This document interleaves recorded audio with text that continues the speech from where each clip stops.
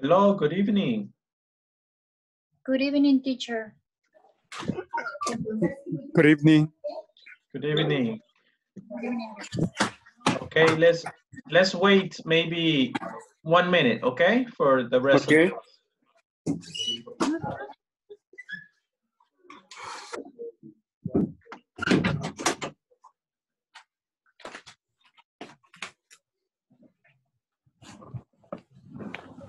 Hi, teacher. Hello, How are you? good. Tell me something that you have done today. Ooh, a lot of things. We are making one Porsche. Mhm. We are painting. We are repairing the ceiling. Oh, Oh, a lot of good. things. Yeah. And let me ask you a question. ¿Y cómo están haciendo si no hay materiales, no hay freno? Teacher, I am outside of the El Salvador. Ah, okay. Sorry. Okay, no problem. Yeah, I am outside of the El Salvador. Now I am here. Ah, okay. It's open. It's open all the. Everything's open there. Yeah. Maybe Okay. only the restaurants. Ah, okay. Yeah. What state are you in? Kentucky. Okay. Yeah. And how long you been there? I think so. Almost 3 years. Okay. Yes. Nice. Yeah. But that's good that you can study. That's Yeah. good. It's because before to enter to this country, I Mm-hmm. was studying presential in Santa Ana, Okay. but for the same program for Uh-huh. INSAFOR. Sorry. INSAFOR program. Sorry, can you hear me? Oh yeah, yeah. Okay, sorry. Okay.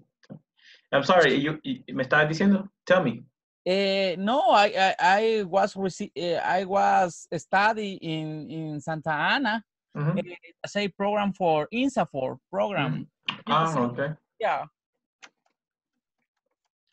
Good. Nice, nice. That's yeah, excellent that you have that opportunity. That's good. yeah. So I me inscribí porque decía de que encontré un vacío jurídico que decía que no había necesidad de estar trabajando. So, y Okay, soy I see. salvadoreño, tengo todos mis documentos See, en hey, regla. So, that's good. You're eh, smart, man. You're yeah, smart. yeah. Cuando ya digan de que me tienen que llenar recursos humanos la hojita, okay, I will say so sorry. Ah, okay, yes. So no es necesario que estés en alguna planilla de una empresa acá. Anteriormente sí, pero no sé qué es lo que vayan a decir. Recuérdese que esta opción la tomaron ahorita o lo han hecho a Ujú. través de, por el simple hecho de que, por la situación actual. Sí, So, no sé qué vaya a suceder, pero sí, ahorita en esta parte creo yo que estoy logrando. okay, Yo le llamo vacío jurídico en el sentido de que dijeron que no había necesidad de estar trabajando. sí. Ujú. Okay, bueno, that's good. All right. Bueno, los felicito a todos que ya casi algunos ya terminaron por completo todo. O algunos están en el examen final ahorita. Solo los felicito, ¿verdad? Porque he tenido otros grupos que ahorita, teacher, estoy por las dos. Literalmente una persona hizo toda la plataforma, creo que en 3 horas, ya saber cómo hizo. pero, pero eso no es el punto, ¿verdad? Eso no es para nada el propósito. Solo felicito que ustedes van al día y van con diligencia terminando. Okay, so let's see what can we do. Well, I have some activities and maybe we do some pronunciation. Maybe we could do some algún repaso de gramática. Maybe we could do that. Okay. So what do you want to do? ¿Quieren repasar alguna sección de la plataforma primero? I have a problem with one of the exercise of the final test. Okay. I think I so, don't me too. Okay, very Yes. good. So let's go to the final test. I'm going to share my computer with you, and then you tell me what section you want to see. This is the The section is I. Okay. Letra E. Yeah. A, B, C, D, E. F, G. Aprendete las vocales en inglés. Look, look. A, E, I, O, U. Repeat. A. I forget it. Okay, look at my computer. Look at my screen. Te voy a hacer una prueba. Okay. Hold on. Okay. A, E, I, O, U. Yeah. Sometimes in English, sometimes Y. La Wow. Y, ajá, la Y también es, can be a vowel. So listen to this. Look at this. How do you say that? Te lo voy a hacer más grande, pero. Okay. ¿Ya? A, Stay. E, U, O, E, I. AI. A, I. AI. Oh. Yes. All right. So ya. A-E-U-O-E-A-I. A-E-U-O-E-A-I. It's difficult, right? Yeah. Yeah, es que los sonidos. Yeah, es que los sonidos, right? Como, por ejemplo, I, this one, right? This letter en inglés es I, en español, I. So, yo me recuerdo como cuando te pica un zancudo, ay, o te pica una avispa, no sé, ay. You say ay. Quizás a veces la que cuesta más diferenciarla es la A, porque en ocasiones se dice A o en ocasiones se dice A. Ah, okay, yes, I understand. Yeah, but este es otro tema. Tú llegaste a otro tema y es bueno que lo sepan. No es que lo vamos a explicar ahorita así en detalle, pero this is the problem that you have in English. You have short. Hay un sonido short y hay un sonido long. Bueno, no, voy al revés. Voy a poner long primero. Long and short. Las vocales en inglés tienen dos sonidos. Okay. A. For example, the sound of A, let me see, apuntar en inglés. Aim. Aim. Short A. Apple. Up. Apple. Up. So, aim. Apple. A. Entonces tiene dos sonidos. Y así es lo mismo para todas las vocales. Tienen dos sonidos.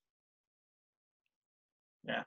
So, tal vez al final de clase les voy a poner un cuadro para que puedan ver así como los short and long vowels. Okay. Okay. All right. Very good. So let's go to the final exam. What section? A, B, C, D, E, F. E. Section E. Okay. Complete the request. Yeah. Instructions. Look at each message. Complete the request using the name in parentheses. The test on Thursday, it's at 1 p.m. Please tell Ken the test on Thursday. Test on Thursday. The test, yeah, test is on Thursday. That's correct. At 1. Tal vez Test por eso. on no, sería can the test on Thursday. is at 1 p.m. The test on Thursday. Okay. The test on Thursday is at 1 p.m. I understand. Please tell Ken that. Y después escriben igual todo lo que está ahí. The test on Thursday is at 1 p.m. Now, yo le voy a poner un punto. Pensaría yo. Okay. A veces ese es el problema que tiene la plataforma, que por lo menos yo no sé si en esa a mí me dio error, pero tiene que ser exacto como está ahí, P mayúscula, punto M mayúscula. Así. Pero exactamente. vamos a ver. That's incorrect. Please tell Ken that the test on Thursday is at 1. Perdón, es que como está escrito ahí, right? Es lo que decía mal. Okay. So maybe. Ahí está, ese es el problema. Ya tenés que escribir. Como recordemos en tell, you repeat the same information in the message. Right? So lo único que vamos a poner, please tell Ken that, y después de ahí es igualito como está escrito ahí. Okay. So let me show you the answers, and then we can go over them. For example, aquí están las respuestas, aunque tenga esta X, pero esta es la respuesta correcta. Do you see? Meet me after class today. Would you ask Alex, y después tenemos que poner el to meet me after class today. Okay. Otra cosa que hay que tomar en cuenta es los signos de puntuación, porque si uno lo deja sin el símbolo de pregunta, está mal. That's true. That's correct. Yeah, that would be correct. Number 3, there's a volleyball game tonight. Could you tell Marcos there is a volleyball game tonight? Question. Todas estas son questions because empezamos con el modal verb. Would, please. So, you can say that. La otra opción es escribir that there is a volleyball game tonight. Para mí está correcta las dos. Es decir, parecen igual. No, una tiene that. Y la otra no tiene that. Eso. Puedes poner that or not. Number 4, come to the picnic on Saturday. Please ask Paola to come to the picnic on Saturday. Okay. Very good. All right. You think you can do it? Yeah. Okay. Another section. Somebody had a question with another section. Section. Teacher, I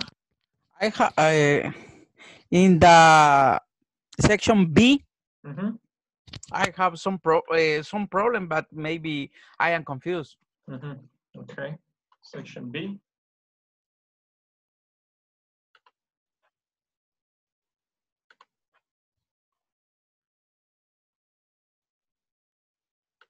Okay, section B, it says, instructions, complete the conversation, use the correct form of the verb. Okay, so what do you plan to do tonight? Sería correcto, right? So, no creo que tengo que escribir toda la oración, sino que solo lo que está subrayado. What do you plan to do? Y lo dejo así porque ya sigue la oración. So let's check. Yeah, correct. That's the problem. Okay. ¿Quién la quiere hacer? Number 2. Bueno, B. Want to say. I want to stay. Stay. Okay. Number 2, Veronica, you want to help me do number 2? Okay. What are you what? Okay. Go tomorrow. No, going to. I don't know, teacher. Aquí sería, Going to do. estamos Going usando to do. el present continuous, right? With WH. Ah, What are you and David going to do? going to tomorrow. Okay. Mhm. Let's see. Who else? ¿Quién más tenemos? Diego. Yeah. B. Yes, we would like to have a barbecue on the beach, but it may rain. Good. We would like to have a barbecue on the beach, but it may rain. Okay, very good. Nineveh, can you do number 3, A? Chair, do you what do you hope to do after graduation? Very good. Yes. And Carlos, you want to help me the last one? Teacher, esa me sale mala. Okay. Yo la estuve intentando hacer y no. intentaste con con would. No intenté con. I ¿Qué tendría que ser? I would. I would love to travel. Probemos así. I would love to travel to Europe for a while.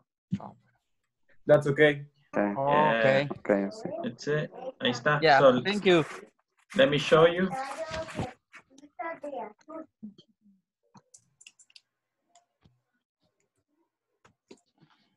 Yeah? Yeah. Okay. Okay. Very good. ¿Alguna otra Teacher, sección? pero teacher, y en esas, ¿por qué se les pone would? En esa que era would love to travel y la de would like, ¿por qué él lleva el would? Y no son like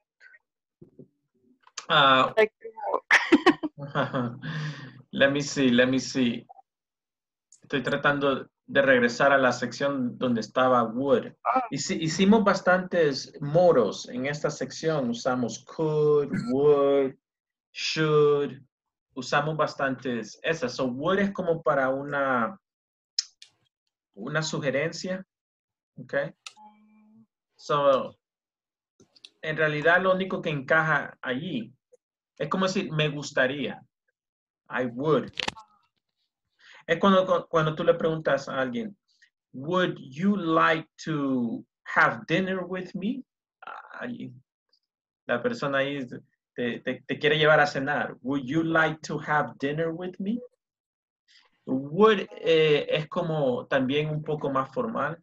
I would love to travel. So es como decir me gustaría. I would love. Yeah, I don't know. Por veces, if you understand it, if you understand the sentence and you understand and you can use it, quédate allí. Porque si querés, ¿y por qué? Pero yo sé usarlo, pero ¿por qué lo uso? No, forget it. If you understand it, because number one, es un modal verb. Number two, it's showing suggestion. Number three, it is formal. That's it. Yo creo que ella quizás, bueno, a mí en un momento me pasó que uno puede pensar que la oración podría decir, yo amo viajar en Europa por alguna ocasión o algo así, yo amo viajar, pero aquí lo está haciendo, me gustaría viajar. Quizás esa es la confusión, porque yo igual me equivoqué en esa, pero después probé con el would. Sí. Así me pasó a mí, teacher, también. Sí, las dos están correctas. De hecho, si tú decís, I love to travel. Sí, yo le ponía I love to travel. Pero en el caso, de la plataforma lo tomo malo, pero ya en la sintaxis real podría usarse de las dos maneras. Correcto. Sería me gustaría. Sí, quiero escribirlo de la forma que ustedes estaban mencionando. So, I love to travel. ¿Verdad? Eso está bien. Yeah. I love to travel in Europe. Ahí está bien. Pero ya no tiene sentido cuando tú decís for a while.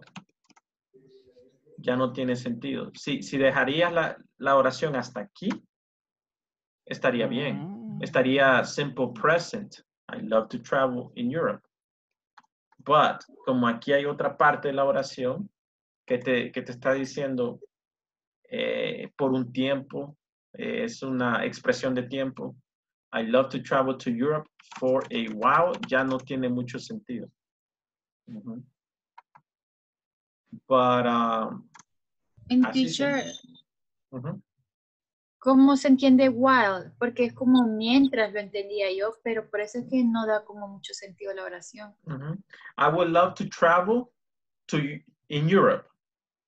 I would love to travel in Europe. Dije, allí, hasta allí. Hasta aquí está bien, ¿verdad? La voy a escribir como está allí en la pregunta. I would love to travel. ¿Qué dice aquí? Hasta allí. Me gustaría viajar. ¿Por cuánto tiempo? Perdón. ¿Dónde? A Europa. ¿Por cuánto tiempo? No, no sé. For a while. For a while, for a year, for... Ajá. For a while simplemente es como una expresión de tiempo. Puedes decir for... Me gustaría... I would love to travel to Europe for a month. I would like to travel to Europe for a year. Entonces...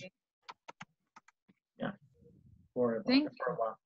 Now, en este caso aquí, en esta oración, ¿la persona ha ido o ya fue? No, ¿verdad? No ha ido. No. No. Me gustaría.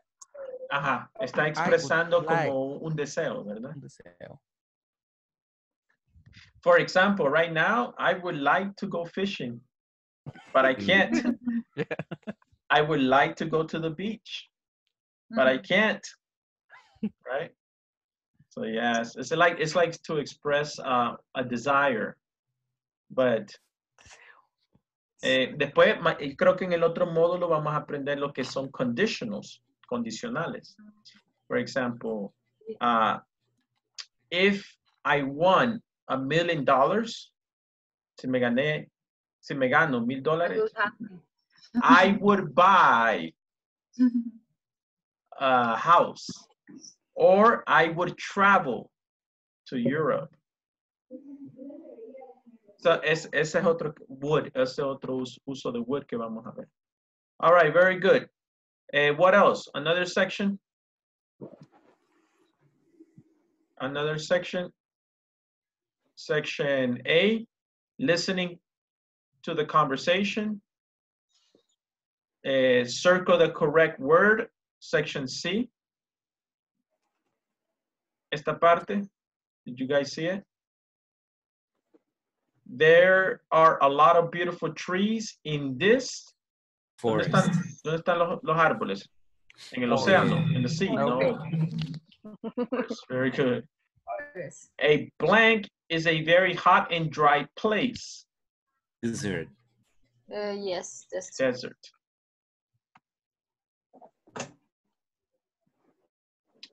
Number 3, a blank is always higher than a valley.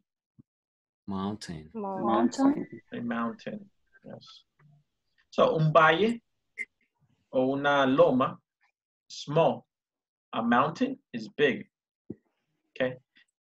Now, ¿se acuerdan esto? Higher. Yes. ¿Cuál era ese? Comparativo. Comparative. Yes, very good. Good job. Number 4. Hold on. Number 4. Oh, no, that's it. Number 1 here. Please blank Mary, there's a school party on Sunday. Regresamos a tell and ask. Please tell. Please tell. ¿Por qué tell? Y no, bueno, aunque no es una opción aquí, pero ¿por qué no usar ask? Ah, Because it's only information, right? I'm only giving information. ujú. Number 2, would you ask Bill blank the concert tickets tonight? To bring. To bring, To. yes. Mhm. Here I'm using ask. ¿Por qué uso ask aquí? Because the question. Porque quiero Yeah. saber o quiero obtener algo. Quiero que la persona haga algo por mí, ¿verdad? Y en este caso, ¿qué? What do I want Bill to do? To bring the concert tickets. Yes, Tickets. very good. Number 3, could you blank Donna that the movie starts at 8:15? Tell or ask? Ask. Ask, that's correct. No, that's not correct. Could you tell? Tell. Okay, here I only want to give information, ¿verdad? Solo decirle a Dana esta información. That's it, only information, right? Okay, very good. There is a question mark. There's a question mark. Yes, it's cool. Entonces es ask. Okay, I'm sorry, I didn't see the question mark. Okay, very good. So, ¿no tuvieron muchos problemas con esta parte? I am not. No. Okay, and what else? Section D, complete sentence. Complete sentence. Aquí voy a usar would, will, Bill. or la contracción de cada una. Okay. Would. Do you guys remember would and will? La diferencia. Would es como más de manera más educada, algo así. Yes. Formal. Yes. Very good. Formal. Excellent. What would you like to eat? Creo que sería esa, right? I think so. What kind of potatoes would you like to eat? I'll have the mashed potatoes. Okay. Creo que es will, right? And the contraction? You can use right here. Okay. The contraction would. Pero me di cuenta de que algunas personas, aunque pues, ponían este apostrophe, no les salía. Pero ya puedo ser sincero, yo creo que es algo del teclado. En el teclado, teacher, hay uno especial para esa función. Está abajo de la pregunta, el signo de pregunta. A mí ese me funciona. Ok. Sí, recuerden que como el están otro es tilde. Y una pregunta, ¿y tu teclado, tú lo has configurado así como para que sea inglés de Estados Unidos? No. Porque si pueden ver aquí abajo en mi pantalla, ven aquí, me sale, bueno, eso es porque yo le he configurado así, me sale English, me sale inglés británico, inglés Estados Unidos y... no, está en Spanish, Latin America. Entonces hay que por veces tener cuidado con eso. Si yo cambio una opción, entonces puede que mi teclado cambie también. Entonces hay que tener cuidado con eso. En realidad, no les podría decir 100%, you know? Sí. Okay, another question? Okay, let's see. ¿Dónde nos quedamos? Number 3. Anything to drink? Yes, please. I would like some water. Y en la número 2, si usamos el will, no debería de ir I will. Porque sería la respuesta. I will have. Sí, sí, tiene razón. Necesita el sujeto, ¿no? I will have. I will have the mashed potato. Yes, I think so. I think you're right. Anything else? No, that would be all. So, if you look at this conversation, es como si está en un restaurante. Yeah, you guys, you remember? Okay, hicimos algo así, ¿se acuerdan? We did a role play in the restaurant. Yeah, something like that. So, ahí pueden comparar.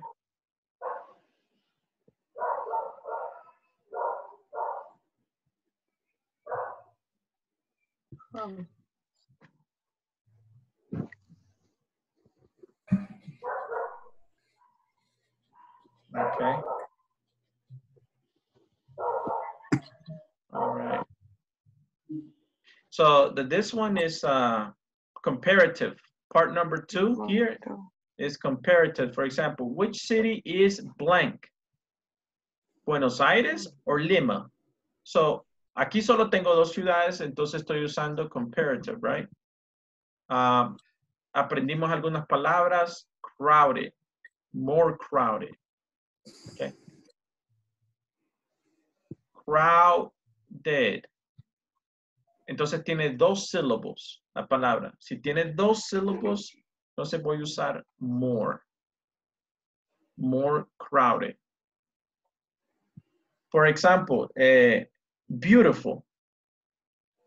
I say more beautiful. More beautiful.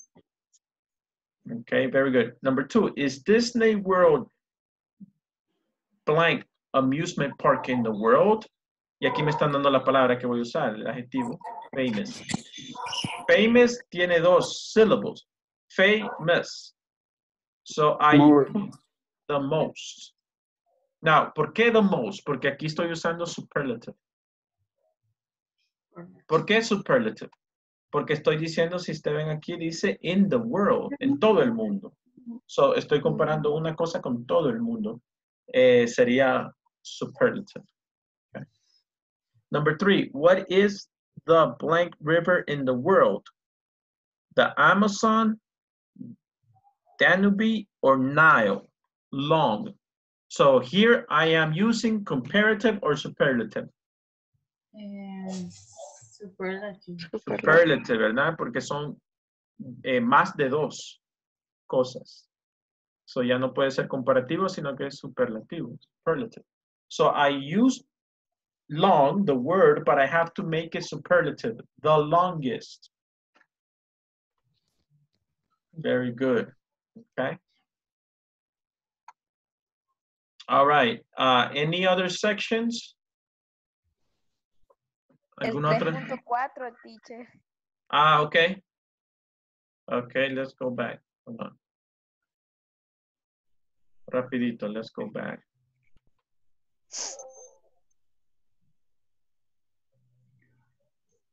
Okay, veo aquí que la lección anterior es so, to, neither, either. Yo intenté contestar de manera negativa o positiva como lo pide la indicación, pero no me, con esas palabras, ¿verdad? Pero no me salió. Okay, wait. Let me see the answer. So. Okay. Number 4, me diste pregunta número 4, all right? Number 4. I can't get greasy food. Y entonces va a responder la persona. ¿Con qué? Con you. Pues en realidad puede ser las 2, porque si tú dices, neither can I. Right? Okay. Pero si tú vas a usar either, entonces tenés que usar el negativo. I can't neither. Okay.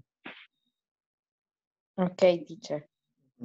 Mira, yo, honestly, like, para este uso de estas palabras, si yo escucho yo estoy en una conversación y alguien dice, I can't stand greasy food. Entonces lo que yo escucho es esta palabra, can't. Right?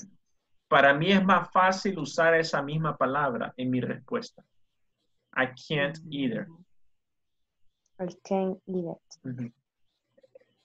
Now, en la número 3 yo había contestado I do too, pero no le puse coma y por más que lo hice de una forma, no me dio buena. Y la coma es la que estoy viendo ahorita que es la que... Sí. I do too. Bueno, look, I mean, pero yo sé que en una conversación tú lo pudieras hacer. Tú pudieras sostener esa conversación sin problema. Okay, another one. Y la 5.4, teacher, yo no he logrado responder la pregunta número 2 y 4. Okay. Usando fue de los últimos temas que vimos, usando el qué tan hot.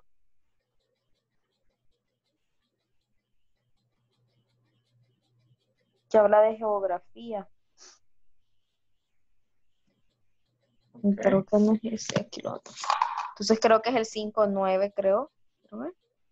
Entonces es el 5.9, teacher.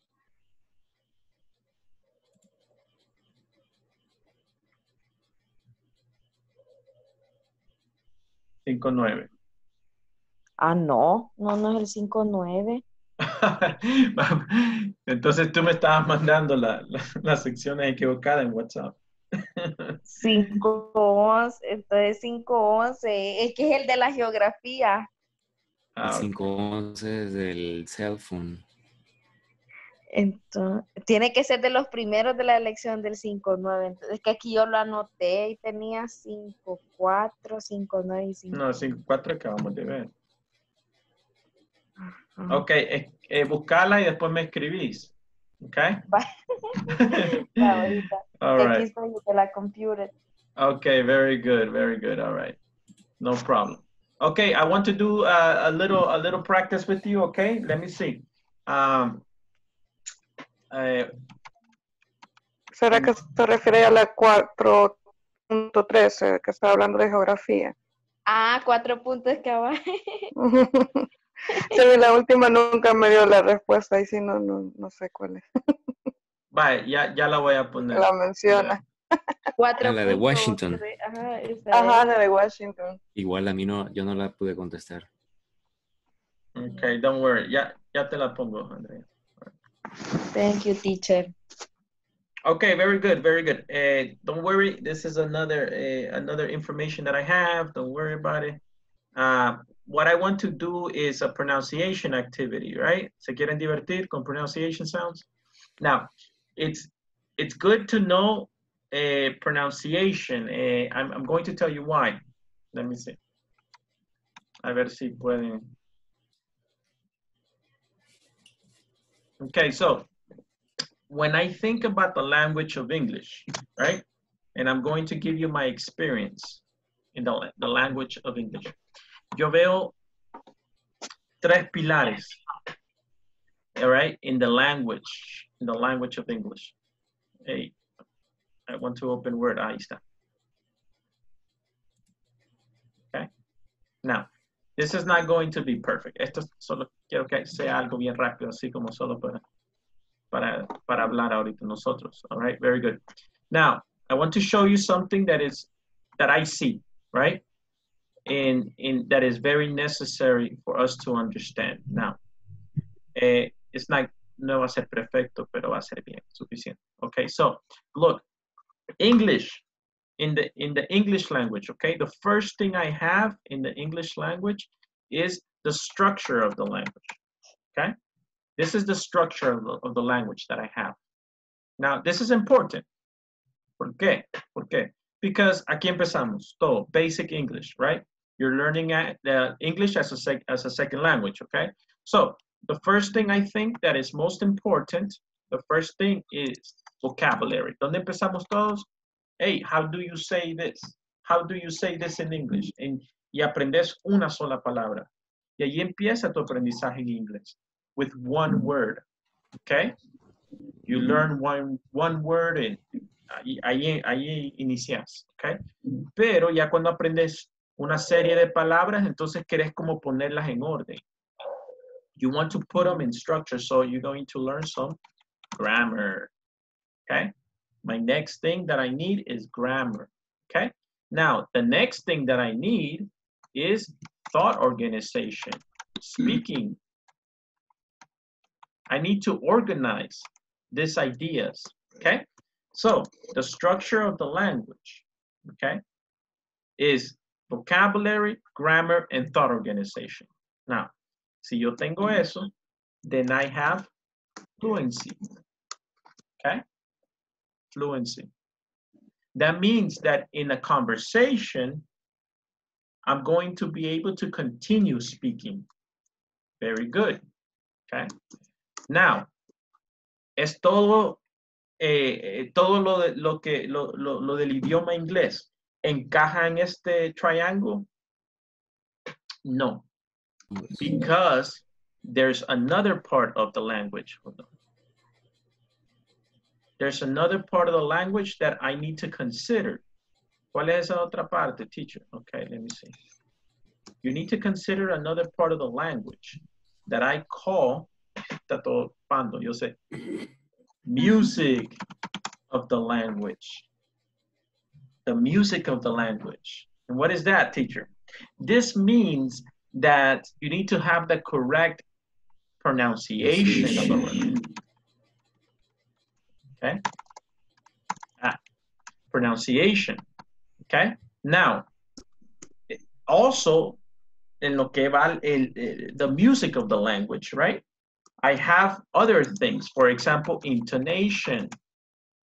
Okay? Also, another thing that I can use, right, is rhythm, el ritmo, okay, the rhythm that I use, okay. Another thing that I can use, y lo voy a poner aquí dentro de intonation, is the tone, el tono de voz que yo uso. So all these other things here, okay, is important as well. So, vocabulary, grammar, thought organization, right? ¿Qué es lo que hacemos aquí en la plataforma?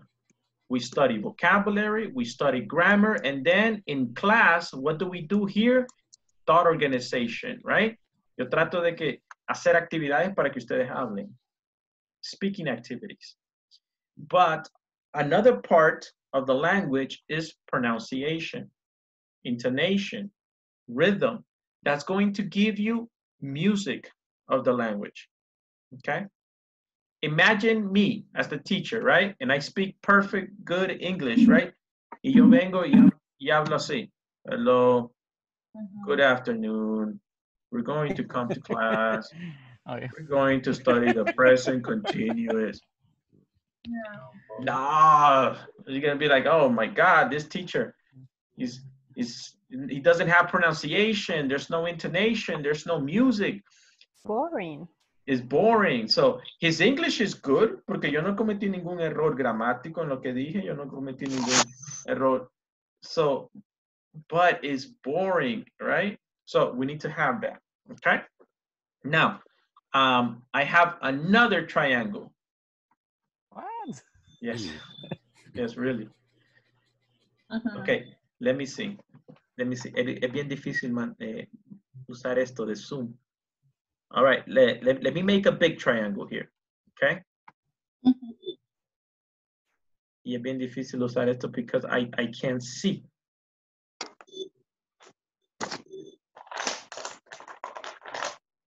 Yes.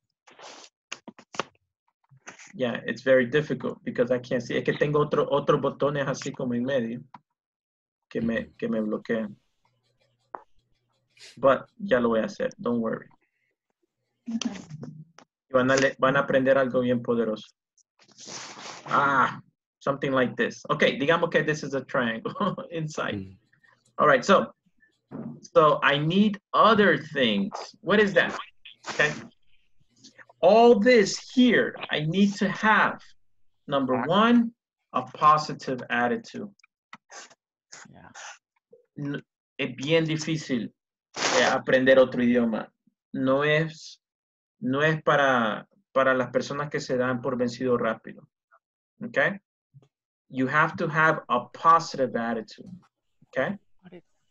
So the positive attitude is going to help everything. My grammar, my vocabulary, my thought organization, my structure, okay? Everything. Okay? Now, otras cosas? Yes, you need to have self-confidence. Okay? Tú tienes que tener confianza en ti mismo y decir, no puedo. Dejar de decir no puedo, sino decir, sí puedo. I can do it. Can do Okay? it. I can study. I can improve. Right? I'm going to continue. Okay?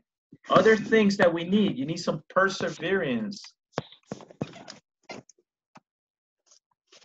Perseverance. Perseverancia. You need to continue doing that. Okay? What else? Another thing, important. You need to have good emotional intelligence. You need good emotional, perdón, me faltó ahí una L. Emotional intelligence. You need to have that. All right, so now, y hay otro gran montón de otras cosas que pueden agregarle ustedes aquí. Positive attitude, self-confidence, perseverance, emotional intelligence, discipline, okay, etc. And you can continue, right? Si tienen estas actitudes, right, dentro de su estudio, the structure of the language and the music of the language, if you have that, ya van por buen camino. That's it. Nothing can stop you. Okay? So remember, y alguien me dice, pero teacher, es que la grammar no se me queda, es que el vocabulary no se me queda, es que el thought organization no se me queda, es que, ok, entonces tal vez no es nada de eso. Entonces tal vez necesitas un poco más de autoconfianza, perseverancia, manejar tus emociones, positive attitude, discipline, okay? All these things are good things, right? Estos son valores que en cualquier cosa que tú hagas, sea un negocio, emprender crear una familia, lo que sea, whatever you do is going to determine your success. And the same thing with English, because this is difficult, right? Yo he aprendido, bueno, no lo he aprendido, he estudiado y solo fui como unos 3 meses to learn French, okay? So I understand how you feel. I felt bad. I felt lost. I felt like, man, I don't want to do this. This is not for me. But ya no pude continuar porque por cuestiones de trabajo. No es que no quería, ¿verdad? Pero al principio me sentía así. Me sentía bien negativo. Y entiendo esa parte, okay? But if you have all these good positive attitudes, I know that all this is going to be successful, okay? So no tengo duda de eso. You're going to be good, okay? Excellent. Let's do an activity. I promised you I was going to do some pronunciation with you, okay? So I want to do some pronunciation activities with you. Let's go to, let me see. No, this is, aquí está. American accent training. I want to do some American accent training with you, okay? Man, hay tantas lecciones. I don't know where to start, but I know one will help you. So let's just start for this section here. Okay, look, the why, okay? The why section. Now, the why section is you have to make sure that your teeth are not talking. Look, hay dos formas de pronunciar la Y, right? The American way or the Spanish way, okay? The Spanish way is when you say yes, como yeso. Yes. That's Spanish. Ahí lo que estás usando, estás En vez de usar la Y, estás usando un sonido de este sonido aquí, ¿ve? J. Como yeso. Right? No, that's not correct. So what do you want to do? You want to open your mouth como una sonrisa, right? Open your mouth and like a smile. Lástima que no me pueden ver ahorita en la cámara, ¿verdad? Solo pueden ver mi pantalla ahorita. But you say, for example, you. Don't say you. You. Repeat. You. You. You. You. You. Okay. You. Yes. Yes. Yes. Yes. Yes. Yes. Traten de evitar el yeso, esa palabra, eso no. Ujú. ¿Cómo evito eso? Yes. Abrir mi boca un poquito más y sonreír. Yes. Yes. Yes. Yes. Yes. Yes. Young. John. John. Young. John. Yesterday. Yesterday. Yesterday. Yesterday. Year. Year. Yeah. All right. La otra es yell. Yale. Yeah. Okay. Another one, yet. Jet. Yeah. Jet. Okay. No cierren, no cierren los dientes o topen los dientes because ahí va a salir el Okay. Open your mouth, smile. Yet. Yet. Yet. Yet. Yard. Yard. Yard. Yours. Yours. Yours. Yogurt. Yogurt. Yogurt. Yellow. Yellow. Yellow. Ahí vamos a, Yellow. nos vamos a Es que determinar. Yellow. Esa palabra yellow is the test. That's the Yellow. test right there. Okay, ready? Yes. Okay, let's see. Who wants to go first? Voy a ir en la orden que yo lo veo aquí. Tal vez ustedes tienen otra orden, pero yo voy a ir en la orden que lo veo aquí. Nineveh, go. Yellow. Yellow. Yellow. Yellow. Yes, yes, very good. Por lo menos no dijiste yellow. Yellow. You said yellow. Very good. Yellow Marco. frío. Yellow. Yellow. Marco. Yellow. Yellow. Verónica. Yellow. Yellow. Yes, very good. Bessie. Yellow. Yellow. Andrea. Yellow. Yellow. No, you say ye. Say yellow. Yellow. Yellow. Better, a little better. Carlos Mendez, say yellow. Yellow. Yellow. Yellow. Okay, better. Diego, say yellow. Yellow. Say yellow. Trata, yo no te puedo ver. Quisiera poderles así verlos a ustedes y que ustedes me vieran, pero trata de eso. Ahí está. Vamos, Diego. Hoy sí. Trata de sonreír. Yellow. Yes, ahí hay una diferencia. Y la diferencia es que no estás juntando los dientes, sino que estás sonriendo. Yo lo que Ajá. puedo percibir es que la Y se pronuncia como la I, no como Y, sino que sería algo así como IE, pero como la I latina nuestra, I, Ajá. yellow, Yeah. algo así, Y suena. pues, hacer la I, el sonido de I americana, the I Ajá, like Edward. yellow, correcto, como con la Yeah. lengua un poco diferente, Yellow. yellow. Entonces, ¿qué haces ahí? Abrís la boca, queda un espacio entre los dientes y haces una media sonrisa. Yellow. Okay. Yellow. Okay. All right, let's see. Next. Okay. Esa fue la primera lección. All right, let's see. I have another one. Okay, adiós. I have another one. So, ese es un error bien común in Spanish. All right, so let's go to the R, because the R is very difficult for us, right? It's Latinoamericanos, we say R, we say Roberto, right? No. You say rojo, right? Right, so we're going to go ahead and practice the R. Okay, look, the R here is that la clave is que la punta de la lengua no toque el cielo de la boca. Que la punta de tu lengua no se enrolle tanto de que llegue a tocar así y rebotar el cielo de la boca, sino que tiene que quedar en medio. Siempre se va a doblar, enrollar, pero no va a tocar el cielo de la boca. Okay? For example, the word puerta, right? In Spanish, that sound, queremos evitar ese sound, ese R sound, okay? So, ¿cómo lo vamos a hacer?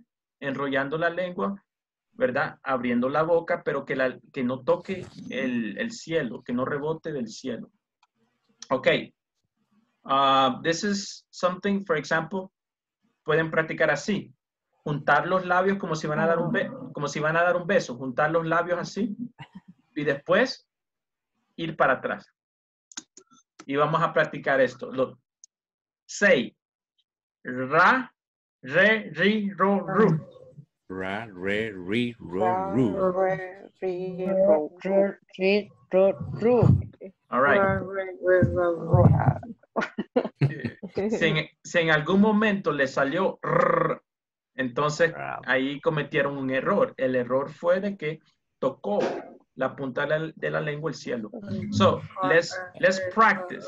Y aquí puedes practicar todo el día. You can say ra, re, ri, ro, ru. Ra, re, ri, ru. Yes. Let's practice. For example, say red. Red. Now, voy a alargar, así exagerar el sonido de la R para que se escuche. Red. Red. Rude. Rude. Run. Run. River. River. River. Rocket. Rocket. Race. Race. Rat. Rat. Rice. Rabbit.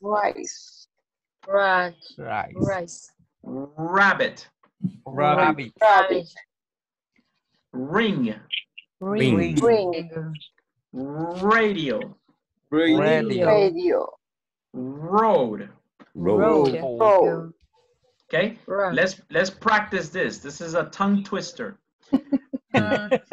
Aquí cometí un error, es una H. The red rabbit eats rice while running through the road.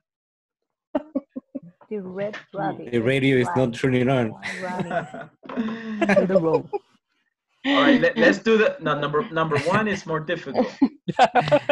The red rabbit eats rice while running through the road. Okay, listen to me.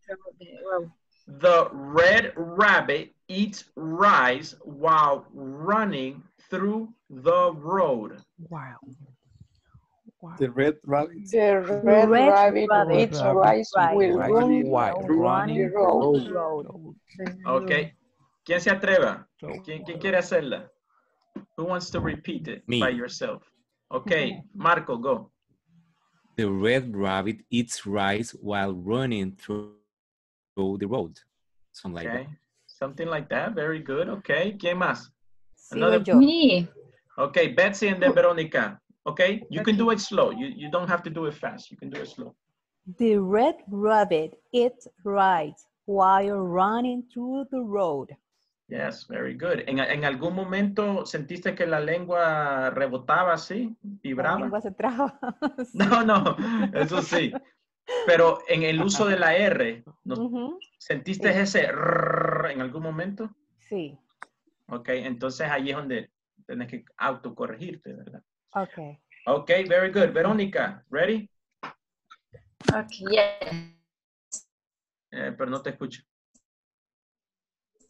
Repeat. Okay.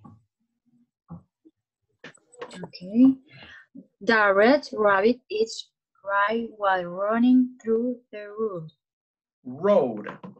The red Road. Very good. Okay, one more. Who wants to do it? One more. ¿Quién se atreve? One more. Okay, let's do the last one. Robert asked Rachel if she was going to eat red rice. Robert asked Rachel if she was going to eat red rice. Very good. So remember to practice this, right? So ahora le voy a poner la cámara. Look at me. Okay? This is difficult, right? So you can start like this. Ra, re, ri, ro, ru. Ra, Ra, re, ru. Okay. Now, quiero que noten cómo yo empiezo con una sonrisa y termino así. En ningún momento estoy abriendo y cerrando los labios. Listen. Ra, re, ri, ro, ru.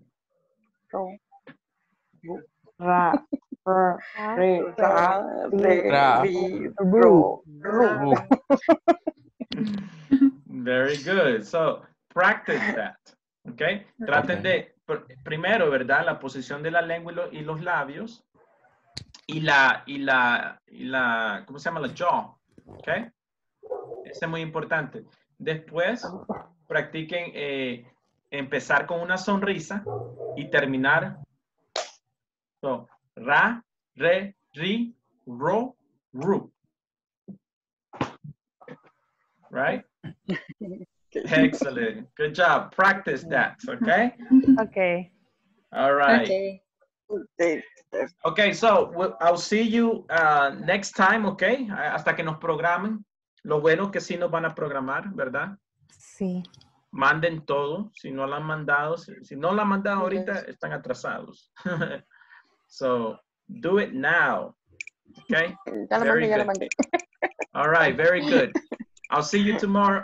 Tomorrow, no. I'll see you next module. Okay. Bye.